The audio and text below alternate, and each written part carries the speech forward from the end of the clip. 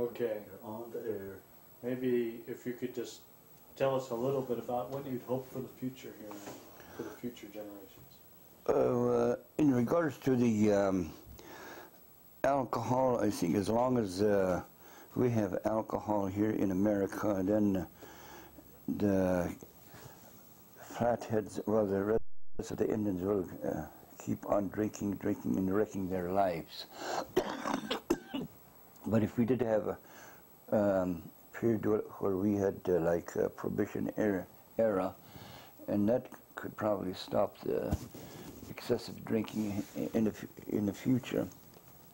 However, one thing that I have noticed from observation is that when the Indians were permitted to drink for the first time, they passed a law which they were allowed to drink to their heart's content. Now, a lot of people thought that that night all the bars would be just filled up to the rafters with Indians.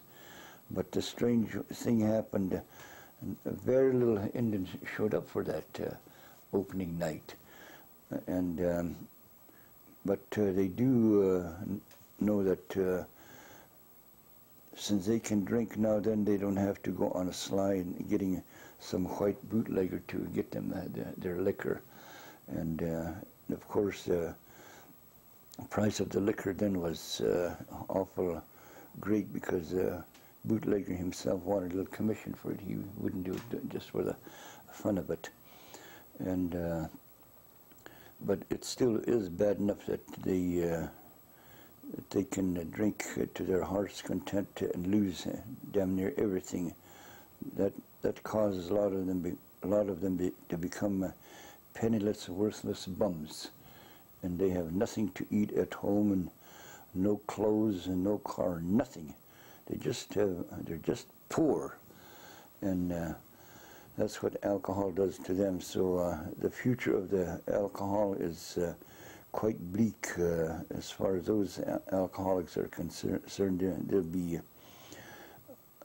a lot of poor Indians all the time, as long as they have the dang alcohol on the reservation.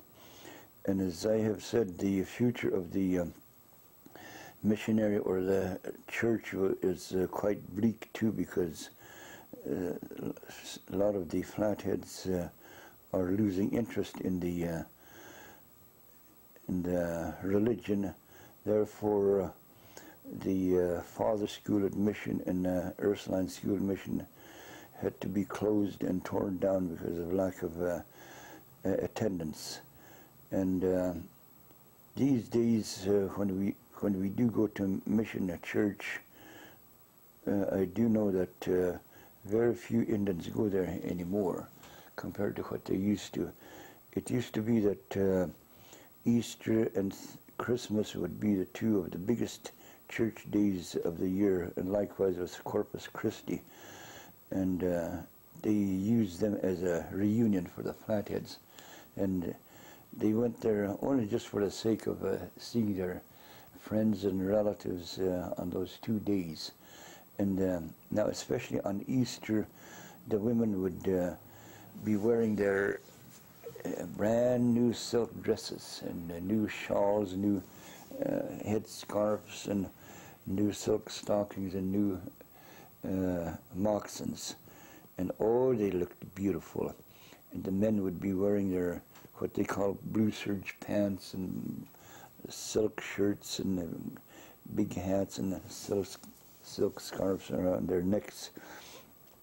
And then they'd have a nice reunion out there in the churchyard. They would be visiting, talking, and then in some cases some man would see a girl or a woman who was so nicely dressed, he'd go up to her and say, will you marry me?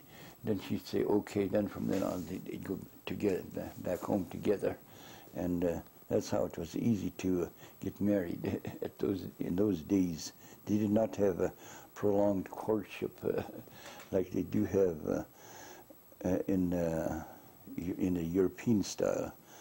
And now, not only that, but see, the Indian women have as much privilege as the men have when it comes to choice of a man. Now, I have had women come up to me and they'd ask me, can I go home with you? And I'd tell her, no, you can't. I already have a wife at home. Or either that, or in my college days, I was still going to school. I'd tell her, well, you could, but I'd have to be going to go to school in college. Then you'd have to stay home like a good girl at home. And that would make it kind of hard. Well, then they thought they'd wait until I was out of school, then we'd get married. Now, once, or in 2 occasions, I picked out a girl whom I wanted for a wife, and I asked her to be my wife, and she said, both of them said, no, I can't do it because I'm waiting for my boyfriend. He's in jail. When he gets out, then he and I will get together. Now, later on, when their husbands mistreated them, beat them up and whatever, then they'd come up to me and say, I'm ready to be your wife.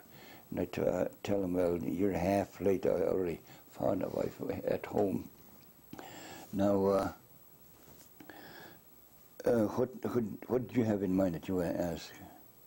It was just really open question. If you had anything you'd like for people to listen to about how you hope that the reservation will be in the future, anything that you'd like to see done here by the tribal council or by the people themselves, or? Oh, yeah.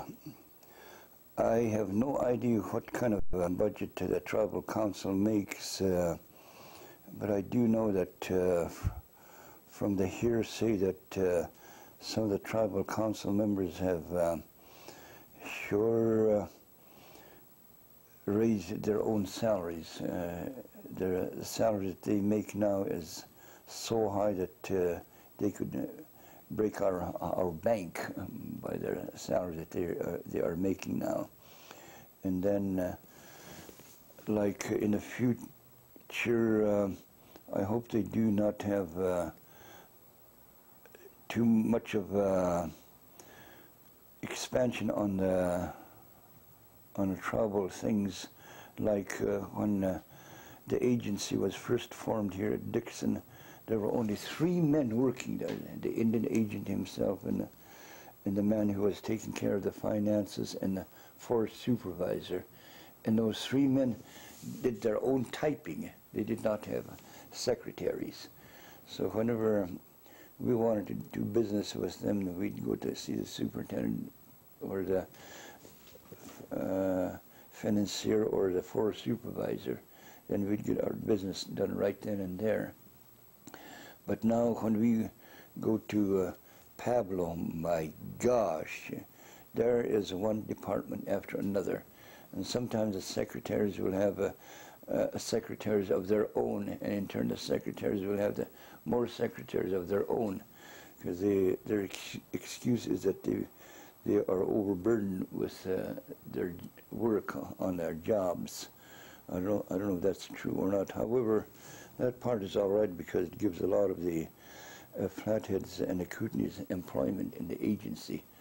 I have no idea how many people work here at the Flathead Agency in Pablo, and but then that could kind of put a little dent on our income per year if they have too dang many employees.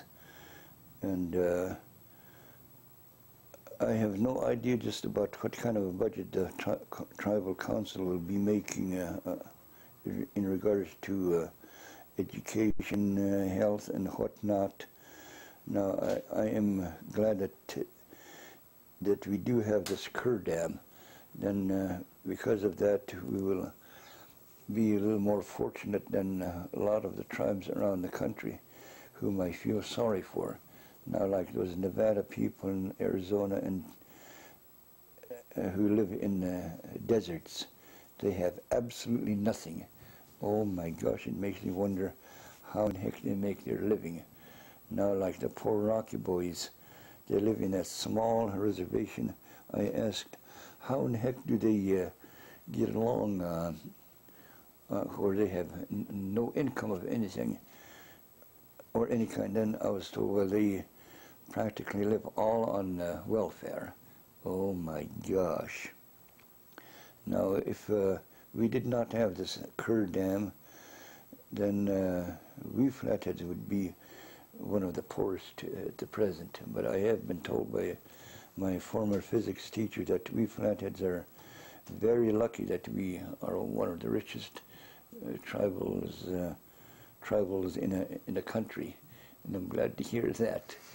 And I think our future will not be so bleak as it could have been. But I do know that the language will be on downward decline in the future, because it will not be perpetuated as good as it should be.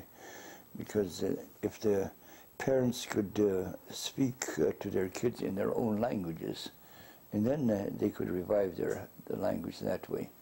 But they don't. They're just too lazy to try to talk to their kids in their own languages.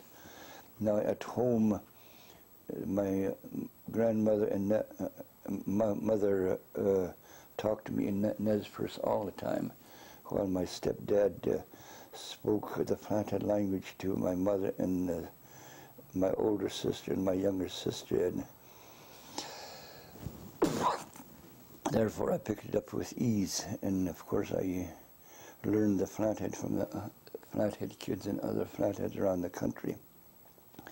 Therefore I had no trouble perpetuating those two languages. And however, the Flathead language is quite dark in the future, because if they are not spoken at home anymore, because the parents are too dang lazy to speak. They'd rather speak English all the time because they think it's easier. And okay, well, I think that's pretty much it. Thank you very much. Uh-huh. Sure appreciate it. uh,